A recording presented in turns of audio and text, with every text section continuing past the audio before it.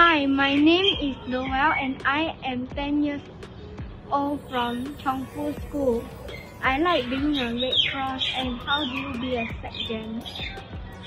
Thank you, Noel. So how do you become SecGen? The first thing that is very important to become a leader of an organization is that you must believe in what the organization is doing. Secondly, you must be able to work with others, bring the best out of others, and eventually people will recognize you as the leader of the organization.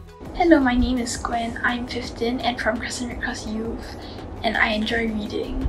My question is, what's the best piece of advice you have ever been given? Thank you.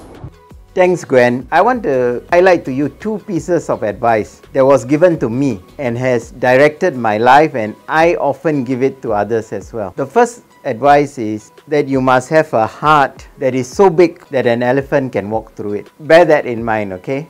You see, in today's world, we are all thinking about ourselves. Often, we don't have a heart for others, and you will find that if most of us live by that, the world will be a much better place to live in. The second piece of advice that I want to give you is something that was given to me early in my career by my first boss. He told me, when you're on the way up, you must take care of people. One day you'll be on the way down. You will meet the same people that you took care of, to whom you were the boss. And if you have taken care of them and you have been kind to them, they will likewise be kind to you and take care of you. And that has proven very true in my career. So I would like to think that I have lived by my own advice.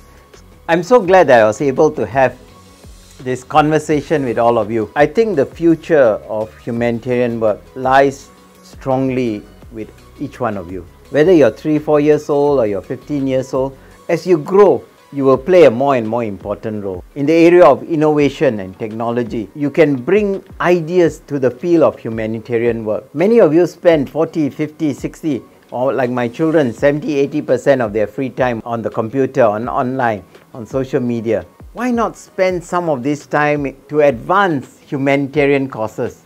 Tell your friends about blood donation, tell your friends about volunteering, tell your friends about how we need to come forward to be kind to our older folks. Be a humanitarian on social media.